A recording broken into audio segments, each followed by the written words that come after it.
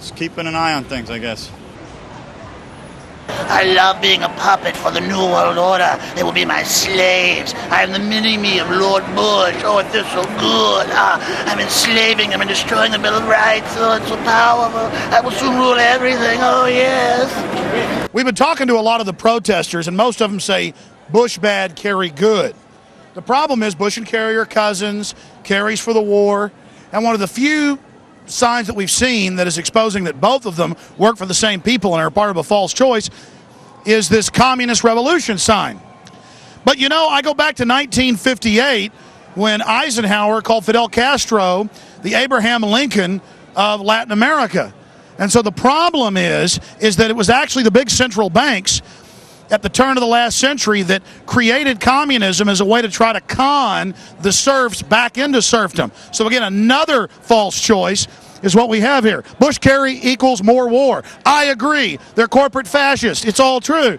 But then the corporate fascists have funded this as their counter-revolution control valve. This is the true complexity that we're facing. And until we figure that out, we're going to lose all our freedoms, and they're going to keep winning. How you doing, ma'am? Hey, I like the top part of your sign. I agree they're all controlled. Are you a communist? Go away. But it says communist revolution.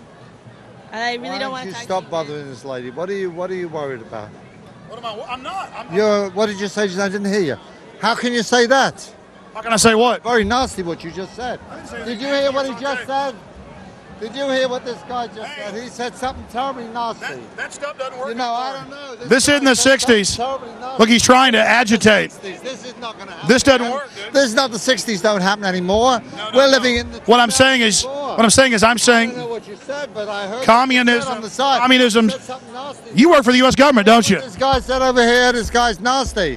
Boy, he is nasty. You are nasty. I'm nasty. I said that the communists work for the big banks. Oh, the big banks. This man is from the big banks. He's from Chase Manhattan. See this? He isn't interested in information. He's actually interested in putting out disinfo. Chase Manhattan and Citibank. And Citibank and Chase Manhattan are part of capitalism. You see, ladies and gentlemen, this is the communists for you. All disinfo, all propaganda. It's all part of capitalism. It's all part of capitalism, isn't it? You're a capitalist. You're a capitalist. You're a capitalist. The U.S. government admits they put Mao in. Capitalist. U.S. government admits they put Mao in. Capitalist. You're a capitalist, are you? How much money do you have on you if you're a capitalist?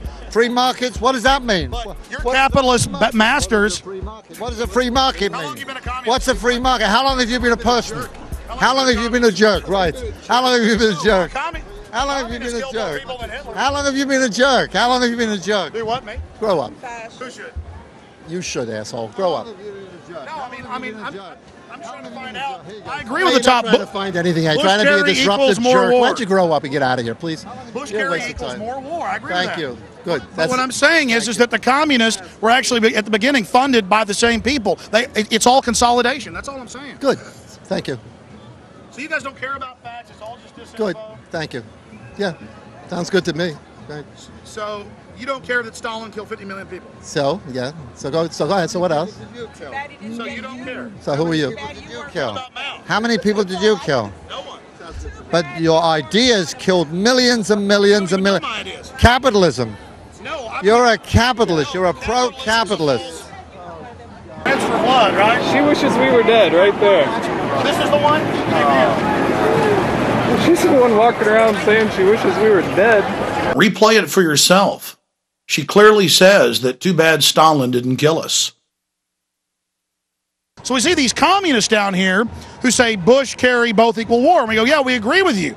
But why are you for communism? Because communism actually, as Professor Carol Quigley at Georgetown, Bill Clinton's mentor, said, was a creation of the big banks to centralize governments and con the people into a movement for the population that was really for the establishment. And they began to threaten to want to kill us. Some of it we got on tape, some of it we didn't. Hey guys, how's it going? Tell us what you think about this. We're members of the Revolutionary Communist Youth Brigade. Okay. Well, tell us what you believe in. That's it, man. If you want to talk to us, you got to talk to us. You got to talk to Stalin, in other words. If you want to connect an interview, we can hook you up with our spokesperson. You're not allowed to talk yourself? Wow, if you want an interview, you should talk to the spokesperson.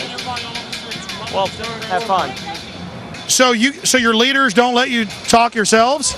They've never been to the Soviet Union, Poland, or anywhere in the Eastern Bloc. Look at them. They're like 18 and 20. Come on. And you got these old...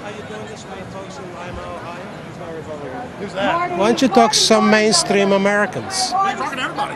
Okay. That's all I can say, sir. Okay, we know where you're coming from.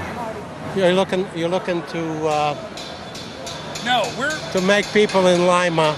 No, sir. We're not mainstream media. We're actually trying to just make a documentary about all the different views that are at the convention. And everybody's been real nice to us, but communists, they always flip out when we try to talk to them.